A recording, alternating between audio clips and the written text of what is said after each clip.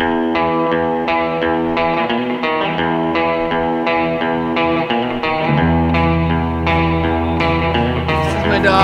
is my dog Pepe.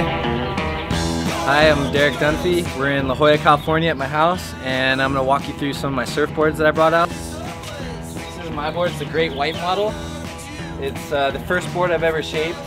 I took about a week to shape it, only because I'd combined kind of two boards, a fish in one of my tube boards, and put an asymmetrical tail on it. Pretty much I made this board just to go in front side tubes. I wanted to make it just for big front side tubes.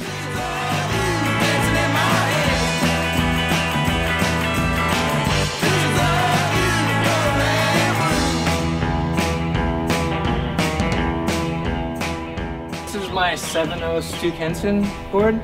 I had this board shaped for good size barrels pretty much, 6 to 8 foot mainly, kind of like a pipe, backdoor.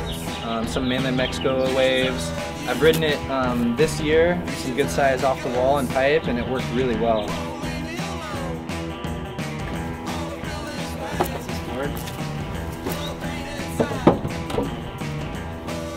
And this board is a 5.6 Jeff McCollum shaped this board. This fish is pretty much just for, I surf wind and sea a lot in La Jolla, California. It's kind of a mushy wave, and so I've been riding these kind of short, stumpy kind of boards. Just they go real fast. It's really fun. A lot of the waves around here. This board, this is my most priceless thing I own. This is my most valuable thing ever. This is a 10-foot Pat Curran gun.